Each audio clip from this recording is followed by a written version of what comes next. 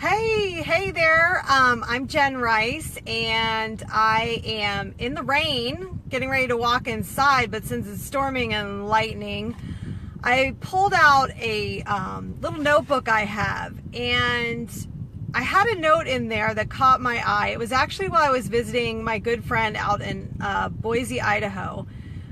Her daughter and I were sitting at the kitchen counter one morning, and she was practicing her cursive writing, and I was like, oh my gosh, they're still teaching cursive writing in school. And she said, yeah, they teach it at my child's school. I can't recall if she is in public school or not in Idaho, but at any rate, I remember that morning making a note in my notebook to look up cursive writing and to just explore at some point. You know, I learned it in, I think, 3rd grade, and I had heard that nobody was using cursive writing anymore.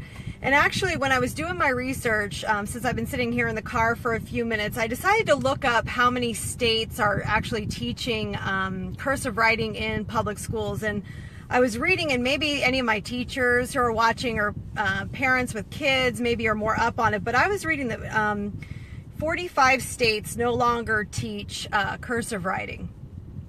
And, you know, I would kind of feel like maybe it was a lost art, because obviously we do so much with computers. I mean, texting, iPads, computers everywhere. I don't even think I had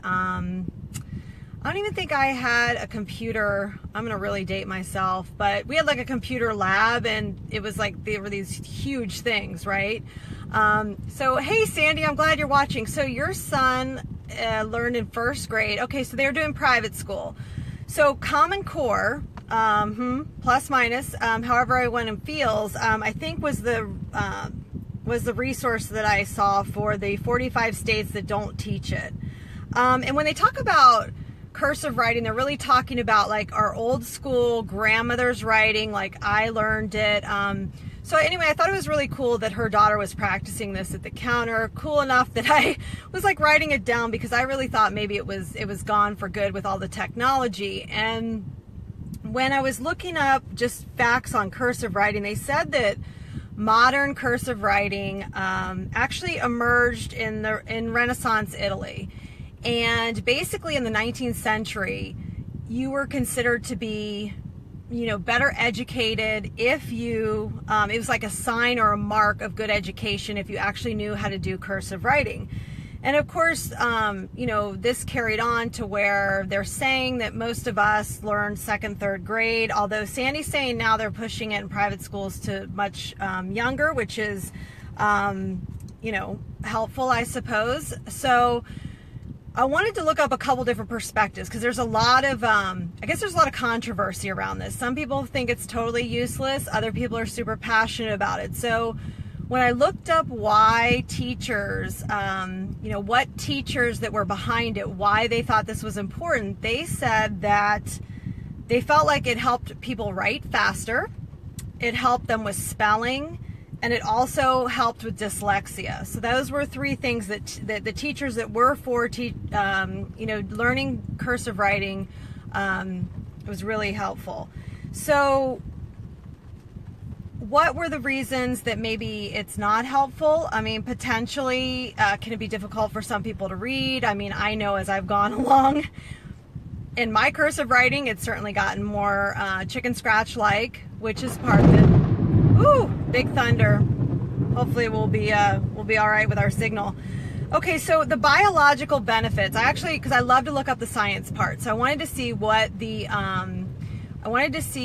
scientists were saying about it. So they said that there's hand and eye coordination benefits, and that when they actually look at studies in the brain as someone's writing cursive, they're seeing lots of this cerebral hemisphere being activated during the writing.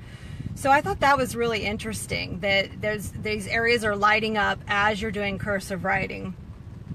Yeah, and Sandy says it helped her son's penmanship. I know some men, I mean, some of us women don't have the best handwriting, but sometimes, yeah, it's just almost, you can't read it.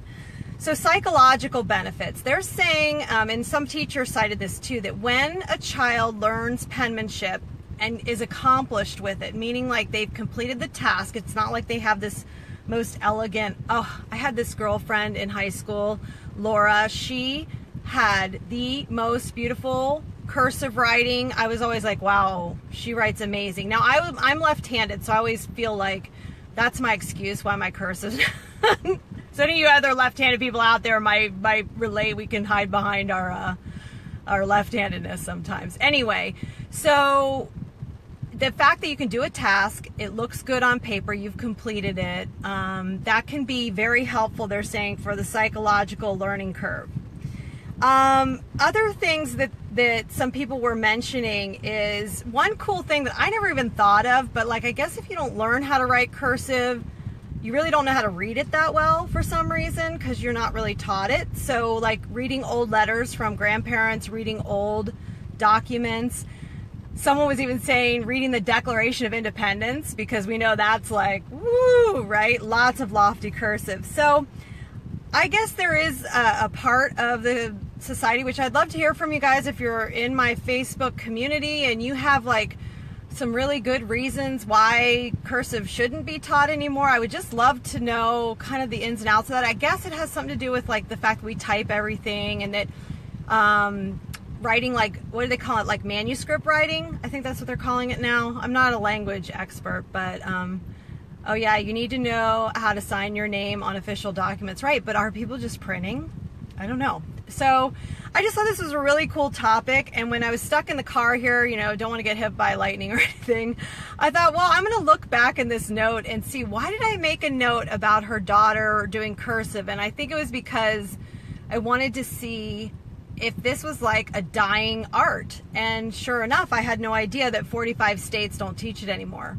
Maybe that's changed from the stats that I got, but I was like, wow, okay. So anyway, if you guys found this interesting, throw me some comments, and if you'd like to share it, please do. If you'd like to catch me anytime I go live, just hit the subscribe button in the upper corner there, and I hope you guys have a great day. I think I can almost make it inside now. Take care.